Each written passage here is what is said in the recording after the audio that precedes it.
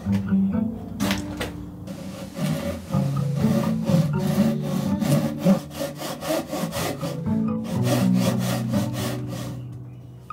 everyone, welcome back. I'm Aladino, and together with my wife Maya, I'm refitting a Cape George Cutter 36. So pour yourself a drink, sit down and enjoy.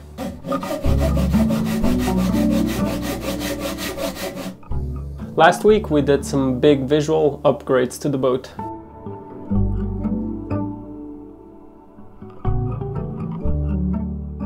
It's starting to look really good. It's so nice to see the boat turn beautiful again.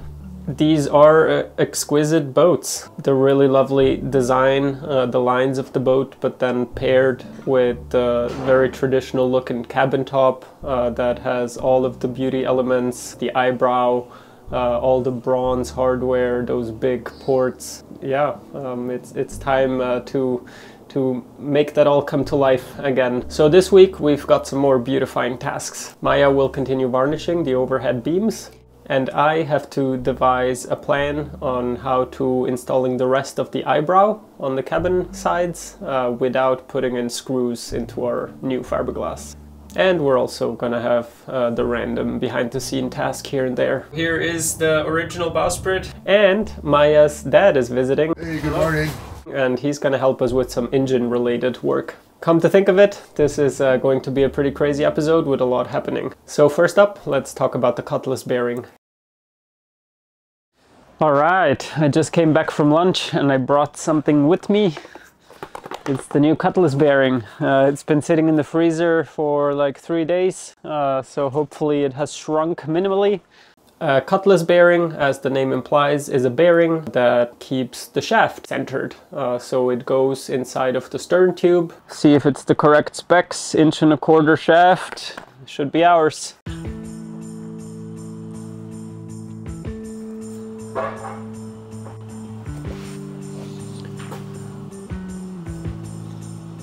Ooh, so far so good.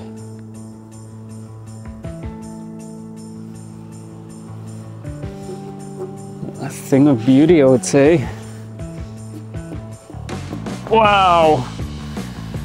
Just another inch to go. Huge success.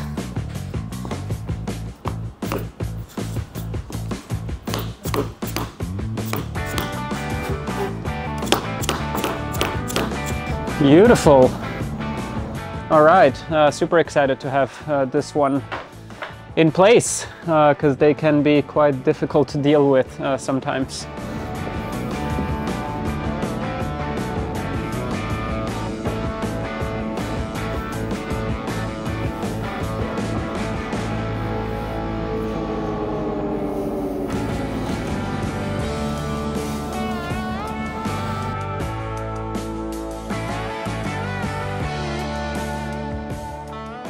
Next, I will address the fairing that I added here. It's been a couple of days ago. Hopefully it's cured enough. I mean, it's not going to cure more. So yeah, go grab my trusty sander, my trusty sandpaper, and get this smooth so that we're getting closer to being ready to apply barrier coat on the bottom, which is super exciting.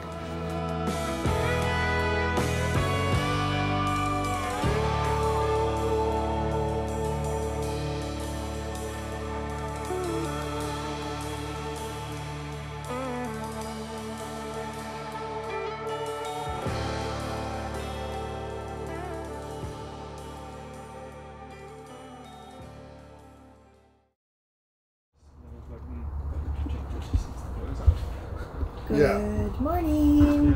Hey, good morning. Hello. Good morning. We have a visitor. Yes. Hi, Dad. Hello, back again. Back again. So, Yes. In case you're new here, this is my dad, Brian. Hello. He's helped us many times before on the boat. A wonderful addition. Give me a very brief summary of what you guys are working on.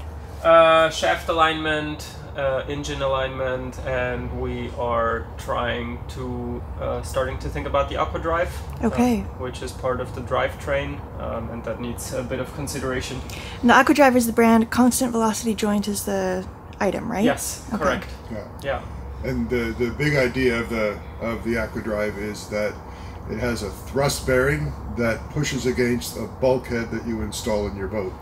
And it's the bulkhead that takes all the thrusts and relieves the engine mounts of any thrust whatsoever. So the engine can just bounce around on its vibration isolating feet, and then the bulkhead takes all the thrust. Yeah, and the benefits of that are it reduces vibration and noise, and there is not that wear on the engine and engine mounts, and it allows for misalignment quite a lot compared to a traditional setup. So we had one before, we really like it, and we're going with one again. And thanks a lot to Mac Boring and Parts Company, who is the distributor of Aquadrive in the US. They gave us our unit at wholesale price, and hopefully they can use our videos to showcase such an installation if they deem it worthy. I don't know how to get more accurately. This from 0 to 0. Oh, wait, right now it's not lined up there. 7, 8. Yeah. In between mark of the 7 and 8, that's the 5. Right? So the weight on the one end might be jinxing us a little bit, but because on an 1.25" shaft, it seems to be relatively more than it should be, and there should be a ratio. Should we CA glue the gap at least? So then we're only talking of within the cutlass bearing? Maybe we are about to invent something beautiful though. Nobody ever allows for movement. Maybe that allows the cutlass to move around and not wear. No. Okay, that's an interesting theory. So far everybody was clamping it so tightly that then it wears. No. All right. I go get the washers and the threaded rod. I'll go pull the shaft out from inboard. So to start, we're working on the shaft alignment, and I already previously was able to replace the cutlass bearing, but since I know that they're so hard to get out in the future, I maybe was a little too aggressive with sanding inside the tube to allow it to go in smoothly, so there's actually a little bit of play now in the cutlass. So we are actually gonna glue it in place. We can then determine that the shaft ultimately spins true, because the washers are too small.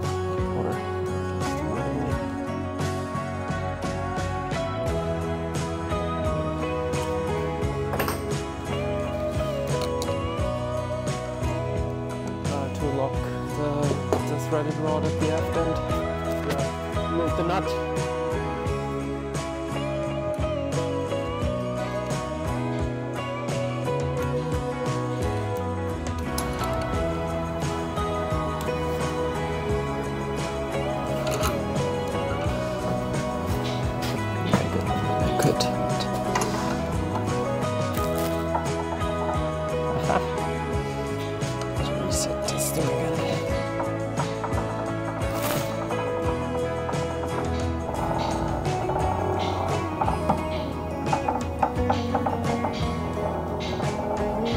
Ready? Ta-da! So I guess it's unavoidable though to set myself up for easier time when I have to replace it again in the future. That's what I was trying to avoid, but it's better to have a well-set cutlass now. It's better to have a well-set cutlass now, and depending on the product we use, and we can think about that, it won't be permanent, but we need something to have it set better in that position. And we can maybe put a release agent on this, on your cutlass bearing, so that the filler that we use doesn't set completely on this. While all of this happens, I'm going to go continue varnishing, or getting ready to varnish actually. I'm going to sand the beams up in the head area, and then we'll be able to apply varnish maybe today actually. It shouldn't take too long. The beams up above the V-berth are done. I just have to put a bit of coat of paint on the, the in-between sections, you know what I mean? They look pretty good. I'm glad I'm doing this.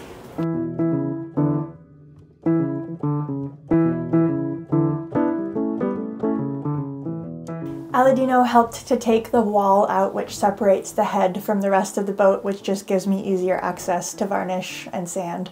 All the beams at once, yeah, that'll definitely make things a bit simpler. And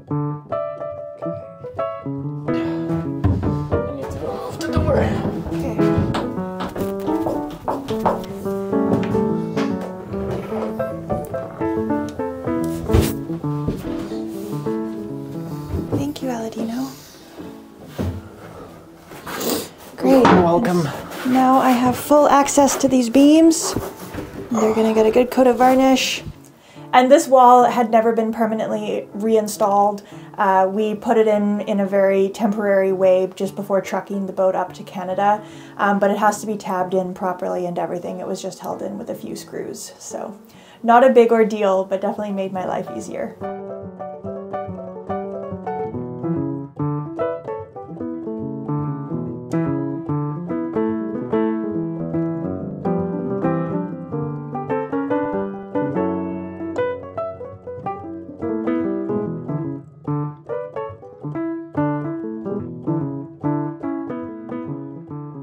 So the cutlass bearing is in place again and the epoxy is curing, and while it does, we have a little bit of work to do on the bowsprit. It's really nice to have many open cans, many different tasks. So as paint dries on one end, I can jump over to another one. So I'm constantly going back and forth and have quite a couple of options. Okay, so here is the original bowsprit that has gotten a bit of a rebuild. What we are doing right now is, this is the chain roller, for example, that's going to go back in place. And then there is a rod going through, and anywhere where we either have bolts holding it down or rods like this one going through, we're going to add a phenolic or a fiberglass tube. Horizontally, we're going to glue that in. So that's missing. I've already done it for where the teak platform goes on the sides. There's already tubes inserted here. And we will have the stay sail fitting here. So 2 bolts, and so also 2 tubes going in here. And the same with stainless steel base plate here that will hold down the bowsprit, because we're no longer going to have a Samson post. And instead we're going to have these beefy carriage bolts, 6 of them here on this plate, holding the bowsprit down. And another change is that the bowsprit, before it was not allowed to sit on deck since it was notched into the Samson post. This area was notched away to allow for water to move and maybe for it to dry. So what we're gonna do now, though, since we want to compress the bowsprit against the deck, it's gonna be easier to also seal these through bolts going through better. So what we're gonna do is take away some material here and here, and then we have a teak plate or a teak base of a 1/4 inch that we are gonna fit into this area where it's gonna sit on deck.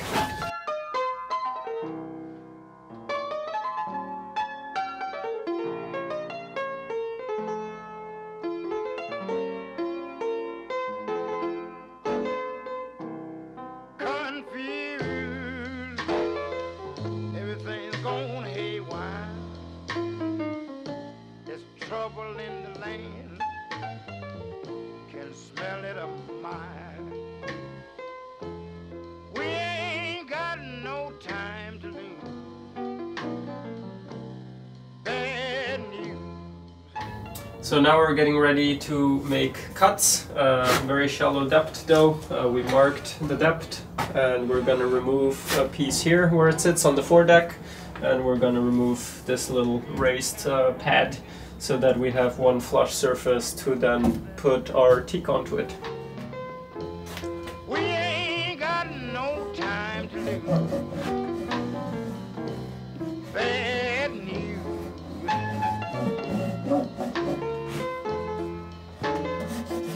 Now LBJ,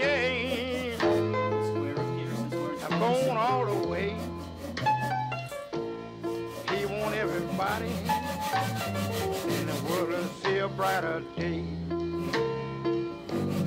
Vietnam. Smells good. Whole world gonna back LBJ rap. Now LBJ have took a stand. So we figured the epoxy on the cutlass bearing would have cured fully by now, so we returned. Because of Brian's engineer background, I always try to squeeze him to the fullest and get ideas and his point of view whenever it comes to engine-related tasks. Yes, good news. What's happening, you guys? We're test fitting our template bulkhead. So that's the one that will be glassed in heavily, and so now when the propeller pushes, it will not push the shaft and the engine, it will only push this bulkhead, which is well tapped in, and that pushes the boat. Okay. So that's what they call the thrust bulkhead. So you're saying this is a template one, so what's the actual one going to be made out of? The actual one can be G10 or aluminum.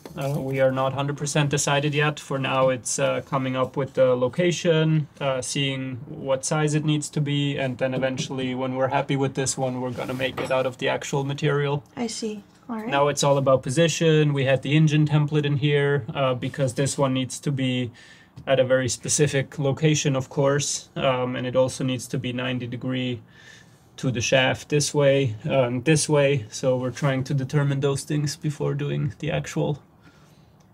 And the position of this thrust bearing is what is going to determine the ultimate alignment of the shaft itself. Yeah. Yeah, so this part needs to be aligned well, and from here forward is where the flexible joints here allow for misalignment. I see. From here back it has to be aligned, and that's what we're trying to figure out now. So the real benefit of the whole thing is that your propeller shaft through the cutlass bearing always stays perfectly aligned, and your engine, which is sitting here, can bounce around and do its thing on its vibration mounts as much as it wants, and it's never going to affect shaft alignment. Fantastic. And small changes in loading of the boat and movement in a seaway is never going to change the alignment of the shaft going through the cutlass bearing. All right. Once we came up with our template, Brian is going to take it home, and he's actually going to turn it into the actual bulkhead made out of aluminum. So in his hometown there is a boat builder, and they specialize in aluminum craft. They're actually quite famous, but yeah, that's where he will source some marine grade aluminum. We could have also gone for G10, but aluminum will be just as good, and that's what is easy to source for us at this point. So sadly Brian had to leave. He only can take that much time off, but we very much appreciate his help. And I'm pretty happy how far we got, but I'm actually going to focus on the other tasks now, which include all the painting that is about to come soon. So I'm going to go back to sanding primer. But this is progressing really nicely. We're on to a very good start, and we're going to pick it up again next time Brian visits. I told you that there is a lot in this episode, so hopefully you don't have a whiplash yet. But here we go, on to the next task.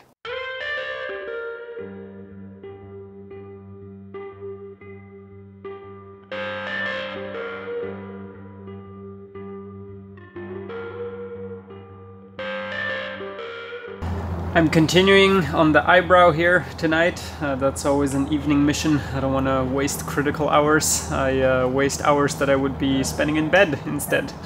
Yeah, so super happy how the corners glued in and the front that don't have a bend. They're relatively small, so just the stickiness of the Sikaflex held it in place. But on the sides, the concern is that the strips of teak are much longer, and they have a bend in it, so I don't think the Sikaflex by itself would be able to hold it in place. So instead I've devised a plan here. I glued in these T-nuts instead. So as you saw from the little time lapse, I first just clamped a bunch of 2x4 similar pieces to the bulwarks, and then by using the clamp I could dry fit the teak eyebrow to determine its location, and then I marked the holes, the middle of the holes, using a small Forstner bit, and then I knew exactly where to glue in the T-nuts, and then I put them in place with CA glue and activator, and it's astonishing how they hold. Abrade the metal a little bit of the T-nut, abrade a little bit the paint on the cabin top, and yeah. But also keep in mind, this is not the only thing that will hold the eyebrow in place. It's literally just to avoid screws going into the fiberglass. So I know it's a little more work, but yeah, it's a priority for me. And it's not that bad altogether. I'm just waiting for screws now that are this exact T-nut thread, 1032. I didn't have any of those. And then it's actually gonna be Sikaflexed in place, and the Sikaflex will do the majority of the job. These are literally just to be able to get the eyebrow in position and screw it in place until the Sikaflex is holding it instead.